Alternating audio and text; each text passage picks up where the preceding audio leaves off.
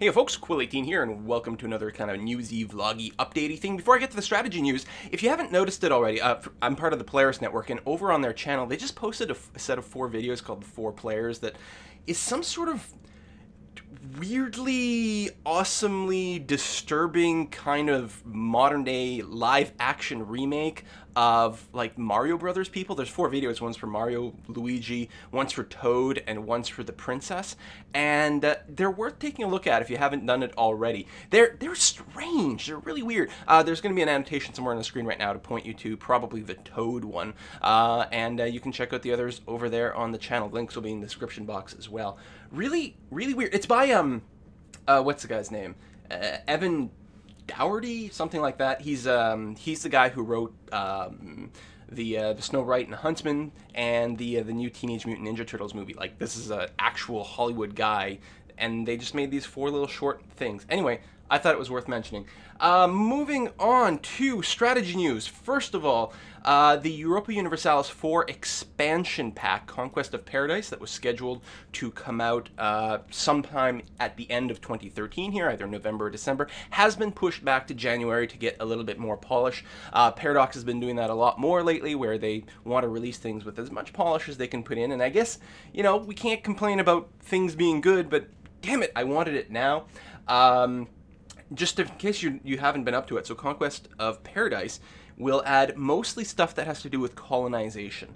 It has the option of adding randomized Americas, North and South America, so that way it gives you more of a kind of an exploration kind of thing when you go to the New World finally. Also, they're introducing colonial governments, which means that instead of having the provinces in the New World directly owned by you, although you can still do that, but what you can do is you can sort of spawn off these vassal nations, but they're a special colony type of nation under you. And that way they sort of run themselves and they can do a little bit more things automatically. Unlike vassals, they can declare war, but only against other colonies and also natives. So they've got some kind of autonomy, but in another way, they're sort of a vassal. And I'm really going to enjoy playing with that mechanic as well. Also, if you want to play a First Nations nation, first of all, there's more of them. They've added more North and South American sort of tribal government types or nation types, and they've added a lot more mechanics, because right now in the game, if you were to play as one of them, you don't have a whole lot to do. Your technology comes in so slowly, you don't have anything to build, you don't really have that many actions you can take unless you have a direct neighbor you can go to war with. So what they're doing is they're adding a lot more early game stuff for First Nations tribes, and that will include things like buildings, special unique buildings that only they have access to, that they can build at the low tech levels. Also, if you're a one province nation, you can actually migrate from one province to another, and it's on a cooldown, but every time you do it, you earn a whole bunch of monarch points and a few different effects and things, so you can sort of regularly move your way around as you as you play the migrant thing, which I think is kind of neat. The other news from Paradox that's worth mentioning is, in case you haven't been up and up, the Sons of Abraham expansion pack for Crusader Kings 2 is coming out on November 18th. That's just in a couple of days from when I'm recording this, and this is going to add a lot more religious gameplay. I mean, Crusader Kings 2 has been out for a while, and it is still so popular and so loved by, well, everyone, but also Paradox themselves, that they're keeping to work on these sort of DLC expansion things, and I think they're quite cool. One of the complaints about CK2 is that perhaps the religious aspect was still not quite as fully fleshed out as it could be, especially back on the Christian side, because or the sort of I guess the Catholic and Orthodox side, because they have added specific expansions for other religions that have added a lot more sort of events and depth. And one of the things a lot of people ask for is, oh, I want the ability to play as the Pope, which Paradox has said that will never happen, because the Pope just basically gets spammed with like infinite events every turn, so it's not really the sort of experience that works as a human player. But, so what has been added? First of all, and again, this is Crusader Kings 2.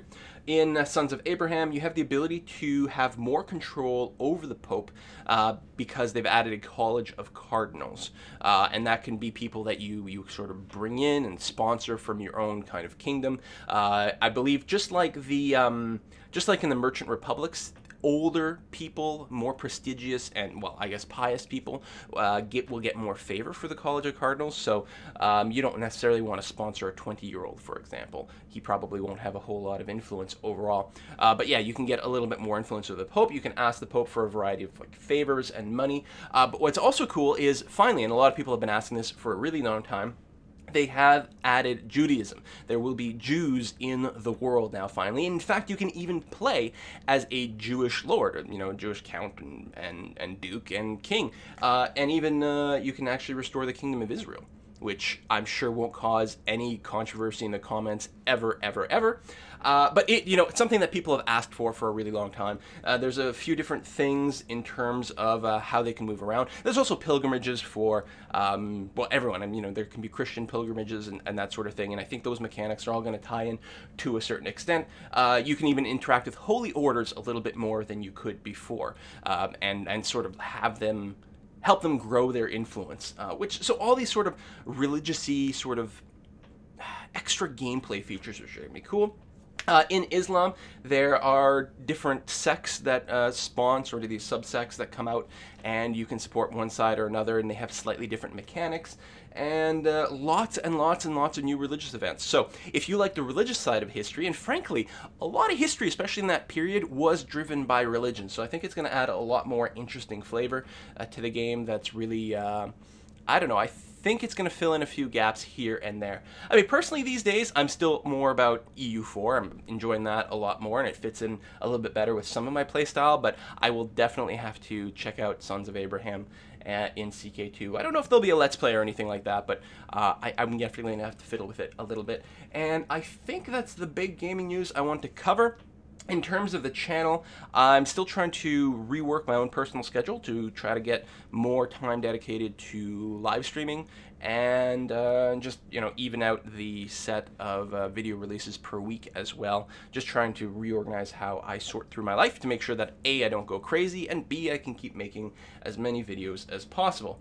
What's the other thing? Oh, in December, so this is still a month away, but do mark your calendar, because on the weekend of, December, Friday the 13th, Saturday the 14th, Sunday the 15th, those 3 days, that is the next Ludum Dare, which is a 48-hour game programming competition. And that will be live streamed from start to finish. I will be making a game from scratch for a competition, live streaming the whole thing, so make sure to mark that down on your calendar. And I think that's all the updates for this week. See you next time, folks. Bye-bye.